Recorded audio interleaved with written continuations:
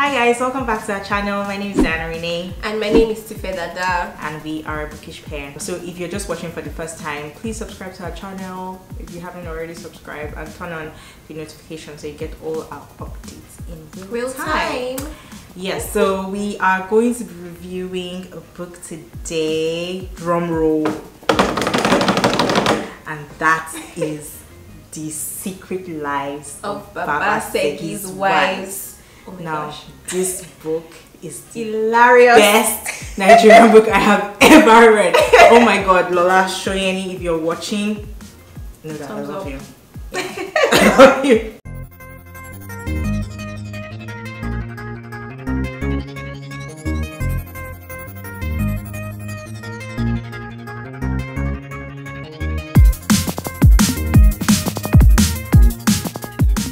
The Secret Lives of Baba Segi's Wives was written by Lola Shoneyin and was published by Cassava Republics in 2010. The book has gone on to win several awards and it was longlisted for the Orange UK Prize in 2011 and also won the Pen Oakland Award in 2011, and it also won Association of Nigerian Authors Awards, like 2 awards of that. So and Lola Shoneyin is a poet as well, and she's the pioneer of the Aki Arts and Book Festivals. So that's just basically the rundown of the book. So the story is about Baba Segi and his 4 wives, and is basically a man who is so confident in his virality. He has 7 children, and then his youngest wife, Bolanle, comes into the house, and 2 years on, no child. So the whole struggle to get a child exposes the entire family's secrets, the dark secrets of the family. So Lola Shoneyin takes us on a journey through the family of Baba Segi and his wives. So this book has a whole lot of themes. Lola addresses so many societal issues using different scenarios and instances in this book. One that we can talk of is Western civilization versus traditional methods. And we can see that in the life of Baba Segi and his 4th wife Bolanle, where she couldn't conceive, and Baba Segi wanted to take her to native doctors and all that to check what was wrong with her, and Bolanle suggested they go to a hospital, and Baba Segi was really reluctant in doing that. So you could see the clash of Western civilization versus traditional methods. Lola also touches bases with education, importance of education. The 1st, 2nd, and 3rd wives were illiterate. Even Baba Segi himself was an illiterate, so and Bolanle was really graduate. Exactly, and they kind of hated her for it. Yes, exactly. They hated her for it, and then they felt very insecure around her because she was educated. So they felt, this one wants to come and take her husband because she thinks she's and a graduate. even when she wanted to help them, family, educate them, teach the wives, really help those children with their homework and all. They still resisted, so it just Lola just exposes the importance of education. There's also feminism. Where Baba Segi feels a wife should be this. I'm not really going to go into the whole feminism topic, but there's a lot of feminism in the book. It's not a feminist book, so don't. It just addresses some issues with feminism. There's also religion, there's love, there's polygamy, there's corruption in government. So Lola, I just love how she was able to address so many things in this book. And then the way the thing just blended, and then it's also a book that has many characters, but you do not feel disconnected or lost. You do not feel disconnected or lost.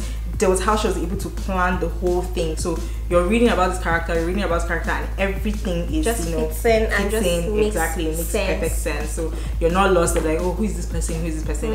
It takes you through a journey, she said, and it's just, an amazing way of writing. Her writing style is whoa. I was blown. She's this first and third person, and you're also not lost when she's writing in first person, when she's writing in third person. It's amazing, and her writing style is simple. It's really easy to understand. It's relatable. Just so many issues, and you're just like, oh yeah, I can relate to this. Yeah, it's really relatable, and all of that. So yeah, and the book is set in Ibadan. Oh yes, Oyo State, Nigeria. In Nigeria. Okay, so there are many things I particularly love about this book, but some stand out for me. I love how she was able to develop the characters very well, even flat characters that didn't really have much where their story was properly developed, and I mean, you know, okay, this person exists here and all of that. I love the plotting of the book. It is really tight. There were no plot holes, so you're not like, where did this happen, or where did this join from? You know, the plot hole was really, like, her plotting was really tight. I love her use for figurative speeches, idioms, proverbs. It felt real African, especially when you're saying all those African proverbs. There's quite a lot in this book. It felt really, you know, and the infusion of like Yoruba. Yes, exactly. The language, her use of language, exactly, was really, really good. Yeah. So I don't think there's anything I dislike about the book, really. So is there anything to dislike about the book? There's hardly anything to dislike about this book. Yes, and I mean, this is her debut novel, and it was a hit, like bullseye. Yeah. So yeah, it's a really good book. Yeah. So we recommend that if you haven't read it, you should definitely pick up a copy. Definitely. This book has been around for a while, so it shouldn't be difficult to get a copy. Yeah. And if you've read this book, would like to know your thoughts on it, how did you like it? Just let us know. How would you rate this book? Just drop us a comment in the comment section. Yep.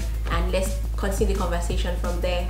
Okay, so how should you rate this book? For me, for me, I'll give this book a 9. Yeah, 9. So it's a 9 from both of us. It's a 9. It's that good. It's that good. So it's definitely a 9. Yeah. Okay, so we've come to the end of today's review, and hope you had an amazing time joining us with the review of the book Secret Lives of Baba Segi's Wives. If you did enjoy this video, please give us a thumbs up, because that will go a long way. And also don't forget to subscribe and hit the notification button so you get our updates real time, and let's keep the conversation going in the comment section. So that's it today from the Bookish Pair. Bye.